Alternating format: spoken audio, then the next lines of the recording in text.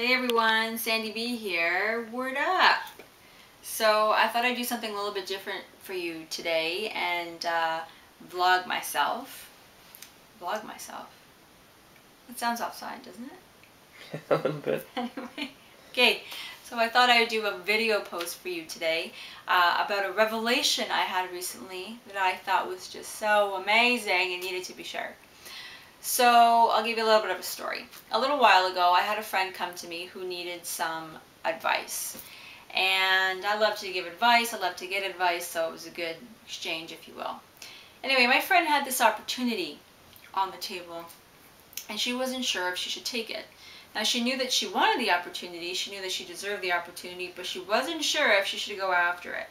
She was very concerned about what people would think, what people would say, but more so, she was concerned about rejection. She didn't want to be rejected if she approached the opportunity and the person who held the key to the opportunity said, no, this opportunity is not for you.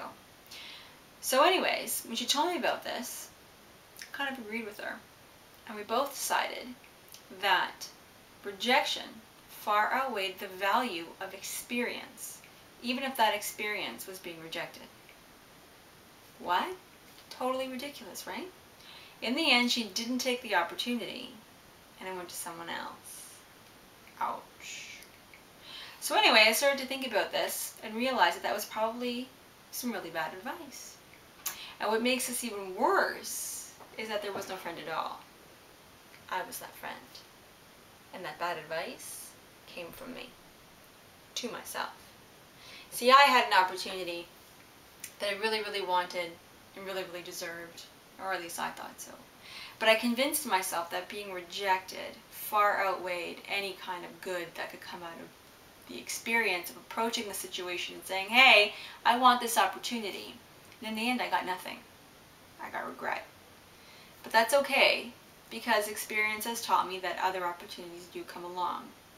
However, I learned a pretty important lesson, which is the point to this post, is that if I would not tell a friend, don't take that opportunity, you shouldn't go for it, you should be really afraid, rejection sucks, I would never give a friend that kind of advice. Why did I give it to myself? I don't know.